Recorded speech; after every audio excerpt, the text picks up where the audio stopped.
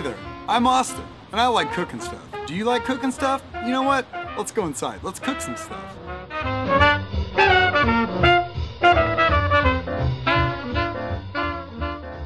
Oh hey, welcome to Cookin Stuff. I'm your host Austin. Today we're going to be cooking some... What are we cooking? Hey! That looks pretty good, doesn't it? This is Mom. It's not. Oh hey, welcome to Cookin Stuff. I'm your host Austin. Today we're going to be making Spanish quinoa stuffed peppers. But before we get started, first things first, clean that kitchen. Take a break now and clean that kitchen.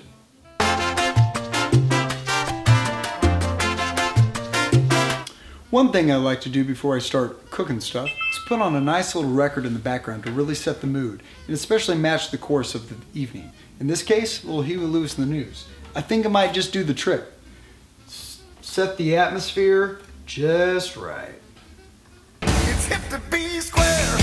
Today's ingredients are going to include 1 cup of quinoa, 2 cups of vegetable stock, 4 large bell peppers, half a cup of salsa, 1 tablespoon of nutritional yeast, 2 teaspoons of cumin powder, 1½ teaspoon of chili powder, 1½ teaspoon garlic powder, 15 ounces of black beans, drained.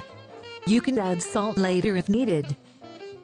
1 cup of whole kernel corn, or in our case, actual roasted corn. Toppings can include 1 ripe avocado, fresh lime juice, hot sauce, green onion, the pineapple. Some cooking items you will also need will be large mixing bowl, saucepan, baking sheet with aluminum foil, and of course some red wine just to drink.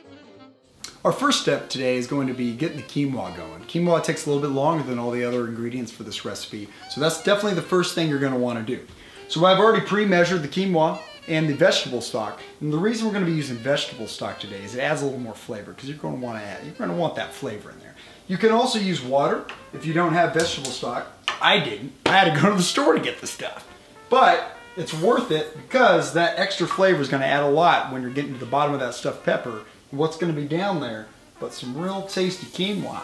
It's going to cook for about 20 minutes total. We're going to bring it up to a nice boil, and once we're at high temp, quinoa's boiling, looking good, smelling good, I'm going to put a lid on it, take it down to low heat.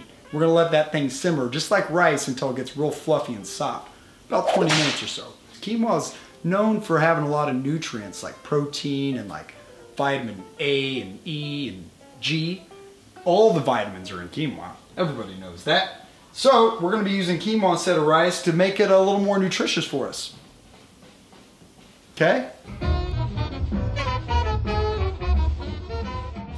Ooh, all right, now our quinoa is flowing high, boiling high. What we're going to do now is we're going to put the lid on top, turn it down to low heat, either a low setting or like a 1 or a 2. If your thing has a 2, mine has a 2 and a 3. And we're going to let that simmer for about 20 minutes until that quinoa starts getting fluffy, starting to look like rice. And the beauty about cooking quinoa this style is we don't have to remove or drain any of the water, in this case vegetable stock, because it's going to absorb into the quinoa. So it's going to make it real flavorful. So now that this is going to simmer for 20 minutes, we're going to keep this train moving. We're going to start cutting stuff up. Let's wash some vegetables, huh?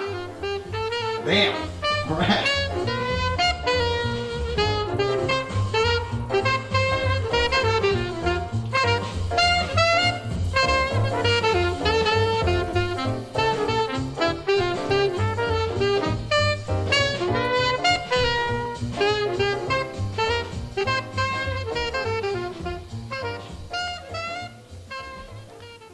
Alright, so now that the quinoa is slowly cooking away over here, soaking up all that great vegetable oil, going to add a lot of flavor. Now that the vegetables are washed, we're going to slice them up. Now the thing about slicing up the peppers for stuffed peppers, there's 2 ways to go about it. You can cut it all the way in half, makes it easier to stuff, easier to serve up, but that's not what we're going to like to do it here on Cookin Stuff with Austin. We like to make things complicated for no reason.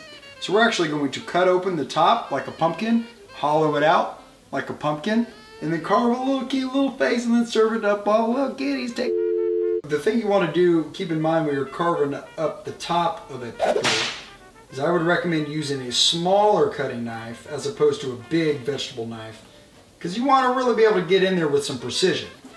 Because treat it just like you're carving a pumpkin, you want some precision. Okay, so now what we're gonna do, now that the peppers are hollowed out, we're gonna add some nice oil. We're gonna lube them up real nice with some tasty oil to add a nice shine and help them cook once they're in the oven. The oil that I'm going to be using is coconut oil. You just take a nice brush if you have it, just grease it up inside and out. You're gonna do each one separately, or if you can figure out how to oil them up together at the same time, that'd be cool. I've never known.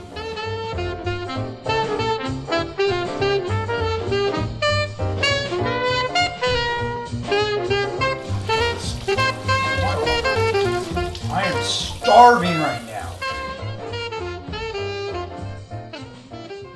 All right, so this recipe is gonna call for a cup of corn. Now, you can use a can of corn, easy to do, tastes pretty good, but in this case, I'm actually going to roast the corn, ears of corn, in the oven beforehand, so when it comes time to add the cup of corn, shear right off, adds a nice little roasted flavor. Roast it. So we're gonna put the corn right in the oven. I'm fogged up, I can't see! Those will be good for about, 20 minutes or so roasting in there. Maybe flip it, you don't really even have to. Once they're done, shuck it. Carve it. Woo boy. Guys, keep your eyes out for smoke. These look like these might catch on fire at some point. Alright, so now that the quinoa is done, the corn's finishing up. Our next step is we're going to go ahead and make the big filling that's going to go inside of all the peppers. So we've got our quinoa here. We're going to go ahead and mix all the quinoa that we made within all the other ingredients that we had set out earlier. So that's going to include those black beans, that's going to include the salsa, it's going to include all the spices and all the extra stuff that's going to make all the flavor in there. So once that's all mixed in together, we're just going to stir up that pot and make a nice little filling to put in those peppers.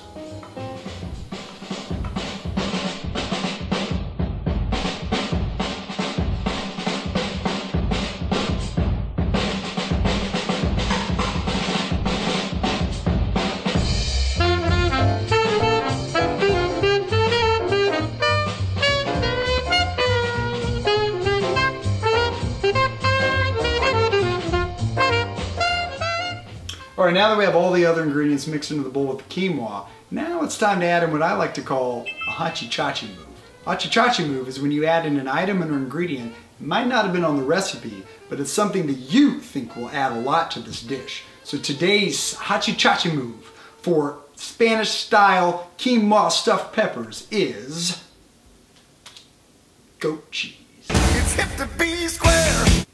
You might be asking yourself, Austin, why goat cheese? Why are you cooking stuff with goat cheese? Well, my thinking behind the goat cheese is to add a nice creamy flavor to the filling, to really mellow it out and spread it into the peppers and add a lot of flavor in there. Now, you also may be asking yourself, well, Austin, how much goat cheese did you add in? You know what? That's for me to know and for you to find out. I want you to have your own hachi-chachi move for this dish.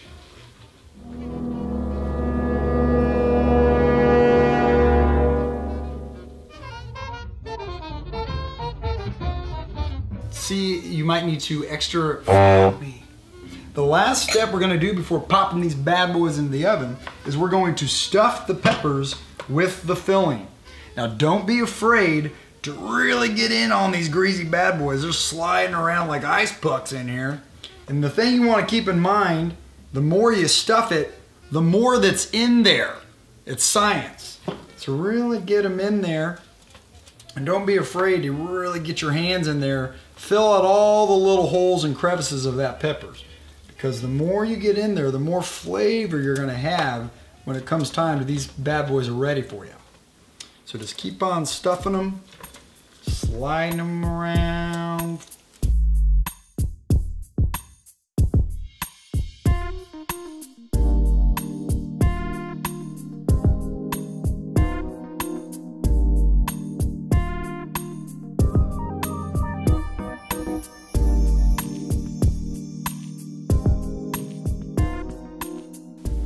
Alright, so now that the peppers are stuffed, they're about ready to go in the oven. The last step we're going to do before we put them in the oven though is we're going to wrap them in aluminum foil. The reason you're going to do that is you don't want any direct heat or flame from the oven getting on them because that's just going to roast the skin faster than they can cook in the middle. So that's why you're going to wrap them in a little bit of aluminum foil, keep the direct heat off of it, and then halfway through in about 10 to 15 minutes we're actually going to remove the aluminum foil to let them finish out cooking. Pop it on top like that. Give it a nice little tin foil hat. And then these Wizard of Oz babies are ready to go in the oven, am I right? Ooh, that's hot. Ooh, boy.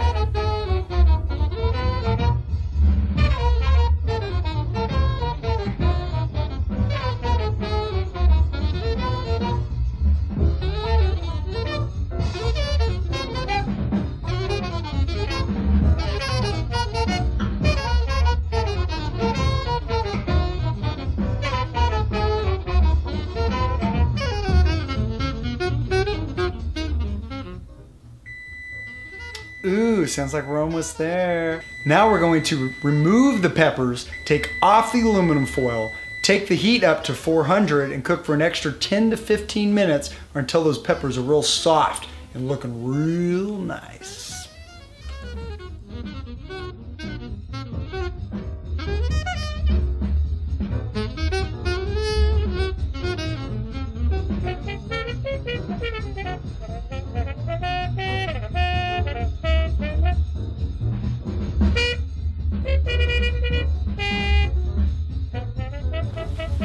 Ooh! Hachi-chachi, those smell good. We're gonna let these set out for about 5 to 10 minutes, let them cool so you don't burn the tongue, ruin the whole meal. But they look fantastic. I hope yours turned out this good. Well, that's pro shot, bro. That's pro.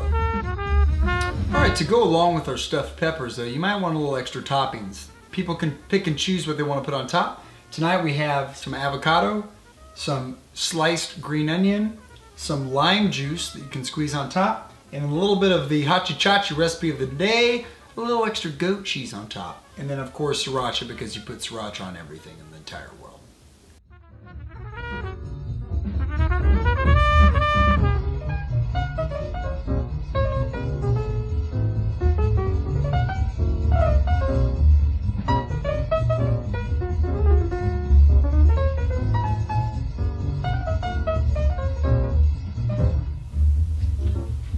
Well, that's the wrap up of this week's episode of Cooking Things with Austin. We all enjoyed the meal. I hope you made it home all right. Well, that about wraps up this episode of Cooking Things with Austin. You can find this recipe on a website somewhere or on this URL link at the bottom of the screen. You can go here, all the ingredients are there, everything's planned out, and then you can just watch this video over and over again. Tune in next time for cooking stuff, and we're gonna cook something else. So.